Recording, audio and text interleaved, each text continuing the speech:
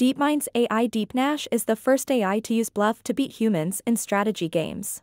Whether an artificial intelligence AI is truly intelligent can be measured by looking at how well it can play board games. The new AI DeepNash announced by Google-owned DeepMind has succeeded in playing the classic board game STRATEGO with human expert-level performance.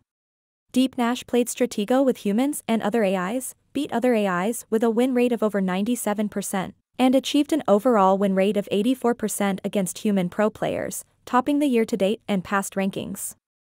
It is said that DeepNash finished in the top 3. This was achieved without any of the key search techniques that AI has so often beaten in games like chess and Go, which is also a remarkable achievement.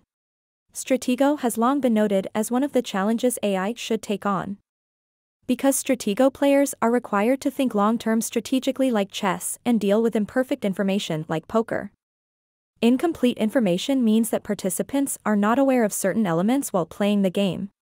STRATEGO was created in 1947.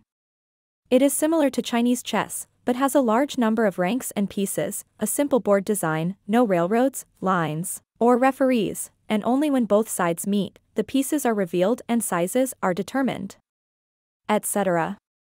Both games have in common that victory is achieved by capturing the opponent's flag or destroying all movable pieces. DeepNash uses a model-free deep reinforcement learning method RNAD based on game theory to learn how to learn game strategies such as bluffing from scratch without the need for exploration. According to the research team, this study introduces a new game theory approach that is completely different from the latest exploratory learning methods.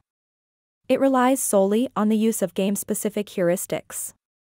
It remains to be seen how RNAD will develop beyond the framework of a two-player game.